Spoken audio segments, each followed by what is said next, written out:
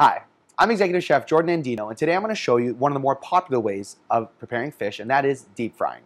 Specifically, I'll be beer batter frying these 3-ounce skinless portions of halibut direct from FultonFishMarket.com. In my beer batter, I've put my favorite beer, tablespoon of pepper, tablespoon of paprika, and 1 cup of all-purpose flour. I've whisked it so it's not too watery and not too thick, but also so that there are no clumps. Start by taking your halibut and lightly coating with flour. You do this so the batter fully sticks to the fish. Then, fully coat and submerge your fish in the batter.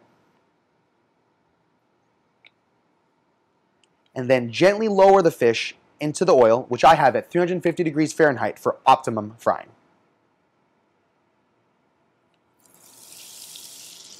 For safety reasons and to ensure the oil doesn't boil over, be sure to fill the pot only 50% or halfway with your oil. For a piece of fish like this, you want to cook it for about 1 minute per ounce. So in this case, 3 minutes.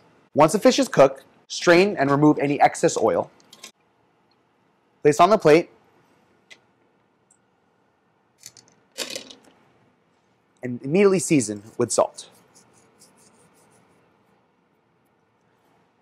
Right before you eat, feel free to squeeze some lemon on there. And there you have it, beer battered halibut.